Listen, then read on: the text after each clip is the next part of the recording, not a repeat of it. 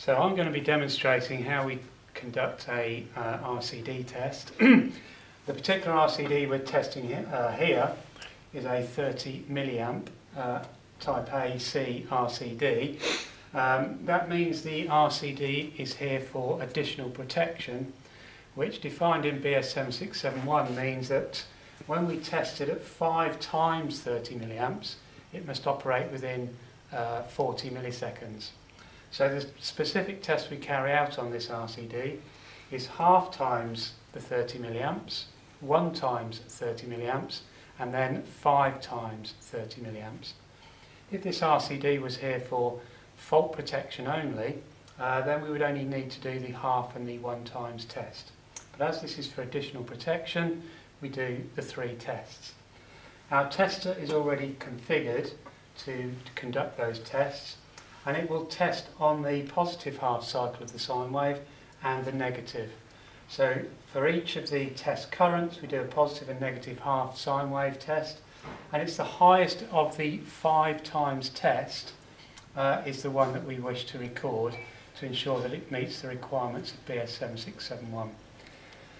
The other thing is that we're testing the RCD. We are not testing the circuits, they have been done by other tests.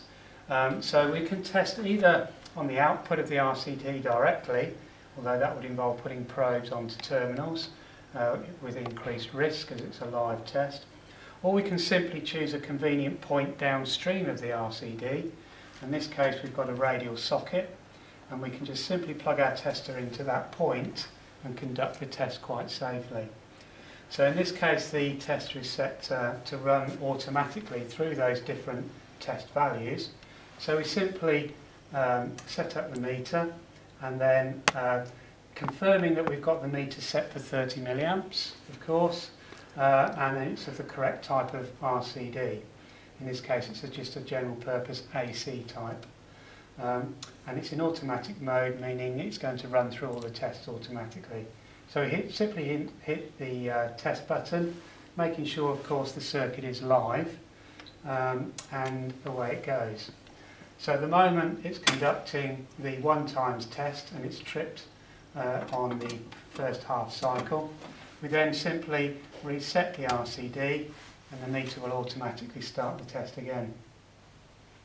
And we wait for that to occur, and it's tripped again, this time on the negative half cycle. So we simply just run through the test, resetting the RCD at each point. Now doing the 5 times test. Positive, now the negative half cycle.